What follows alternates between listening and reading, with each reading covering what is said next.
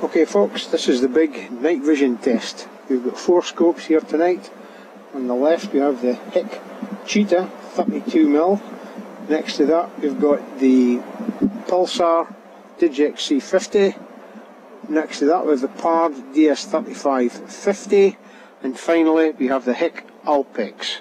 The time is now 9 minutes past 9.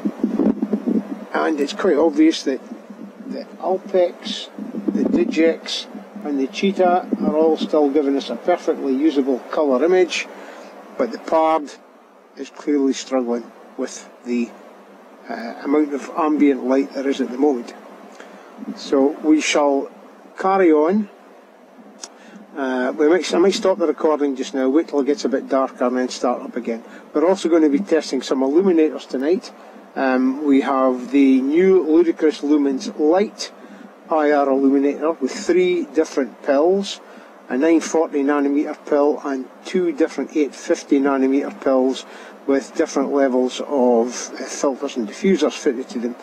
We also have a small laser based IR light from Custom Hunting, which we're going to try as well.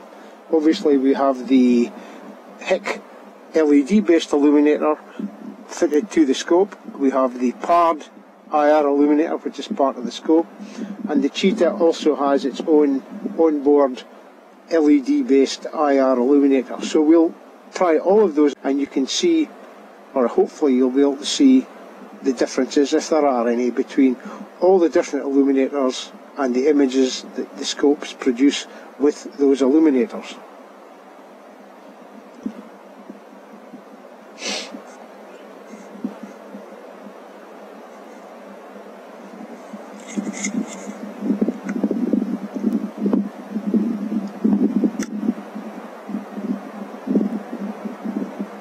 As you can see, we've got some sheep in the foreground here,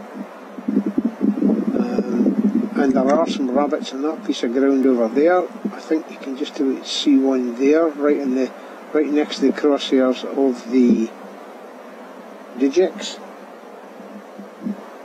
Just to the right of the ranging, I'll put the ranging on the Cheetah, 91 metres. The PARD barely sees it. The HIK sees it pretty easily. Again, you can see it just above the crosshair.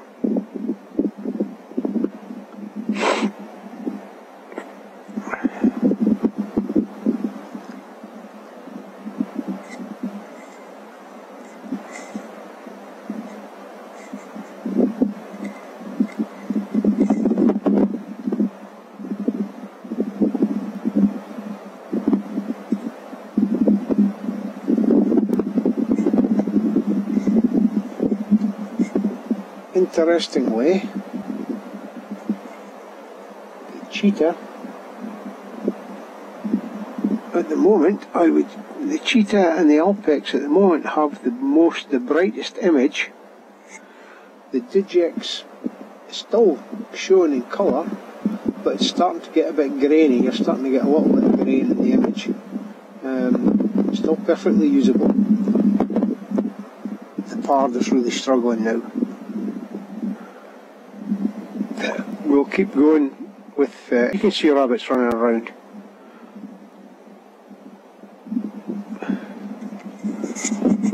And we'll obviously see a lot more rabbits once we go into full night vision mode.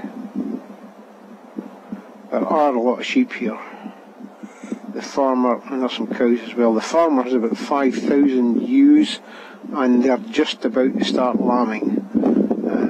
So as you can imagine, he's keeping them kind of all together just now, and once they start to lamb, he'll take them up onto different fields where there's more food for them.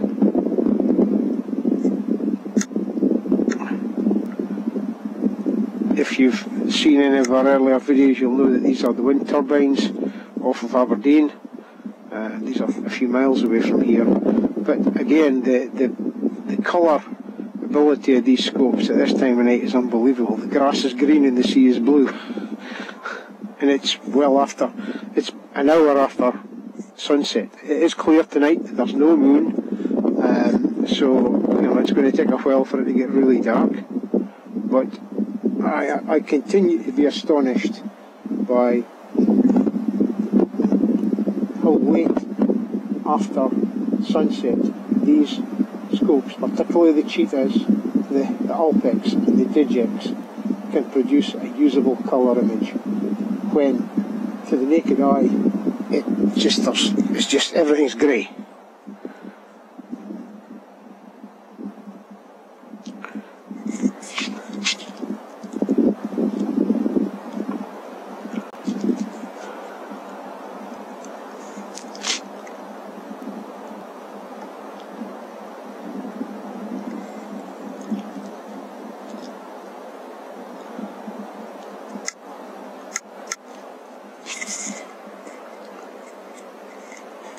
If I ping a range to that bush over there,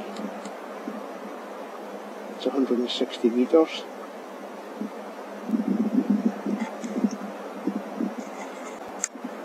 The fence line, that gate is 94 metres.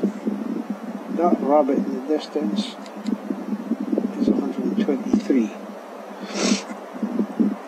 And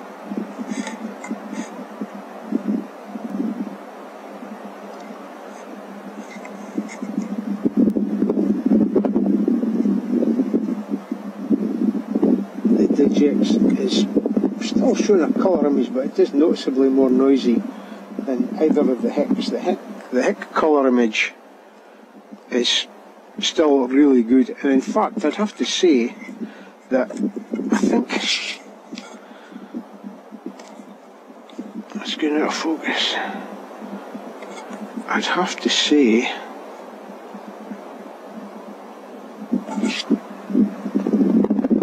Cheetah is by some margin the clearest, the sharpest in these conditions. If I go down and look at these sheep, and look how sharp the image of the sheep are, they are as sharp in the Digex, but there's not the same colour level there. The PARD is pretty much dark. The Alpex is nice and bright, but it doesn't quite have the sharpness of the Cheetah. So, you know, the Cheetah's doing better than I expected it would do. So we'll see how things go as things get darker. Cheetah obviously has a smaller lens, a wider field of view. If I were to put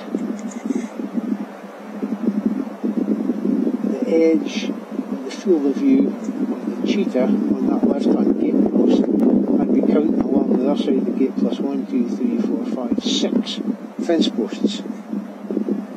If I do that with the Digex, I'm seeing the whole width of the gate plus 1, 2, 3, 4.5 gate posts. With the PARD, it's a waste of time.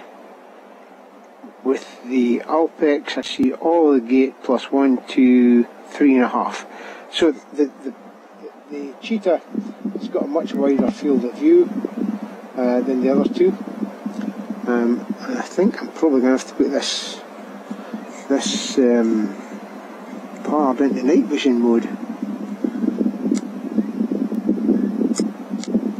Okay, that's a PARD in night vision mode now. No IR, but in night vision mode, so we're black and white image. And you can see it's obviously, we now have an image, we can now see the sheep in black and white. The field of view is narrow though. If I put the left hand edge of the field of view on that left hand gate post, then we're seeing the whole gate plus almost two other posts. It's much narrower field of view, much higher magnification. The image is not bad though. I mean, at least we're not using any IR at the moment on any of these scopes. So although the PARD cannot produce a colour image to match the others, it can produce a black and white image that's perfectly usable.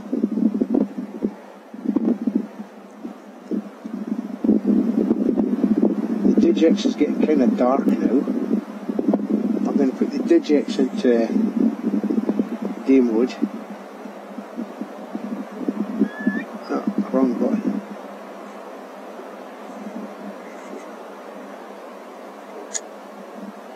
that's the Digex in black and white mode. I think I've got the...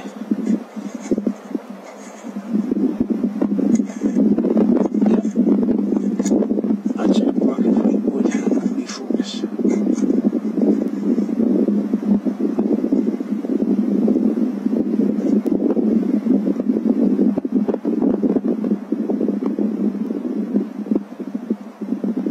Again, we're not using any IR.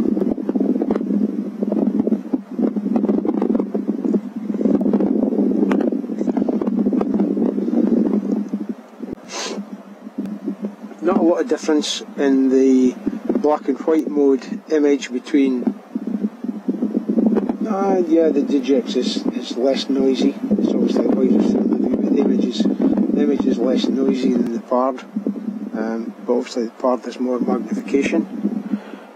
The Alpex is still giving us a reasonable colour image, and the Cheetah just amazes me. I have to say, I'm really taken with the Cheetah's colour image this late on at night. It's terrific. It's still more than usable. We don't have a reticle. I'll put a reticle up so that we'll stop. We don't really need a reticle.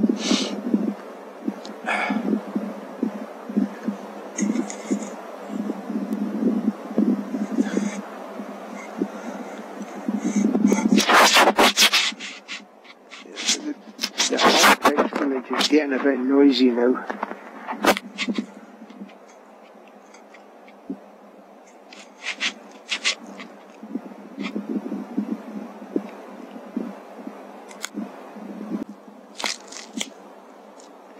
Okay, I'll do that again.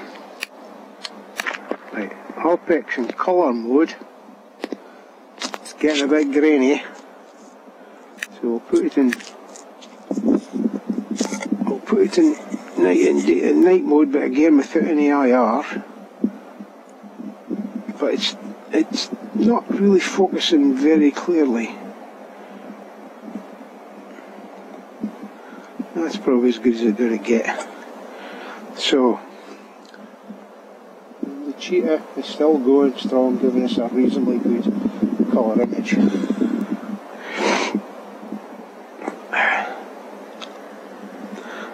With the naked eye, when I look down into the area where the scopes are looking, it's just basically a black hole. I can't see anything.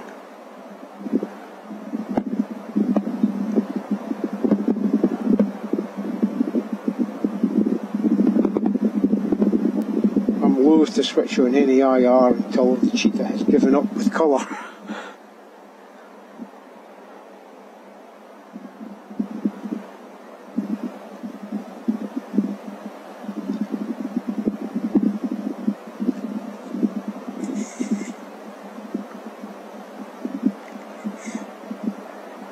See if we can see any rabbits. Without any infrared illumination, the rabbits are hard to see. There's no doubt about that. There are some down there, and we'll see them once we switch on the IR. You can only see them when they move around.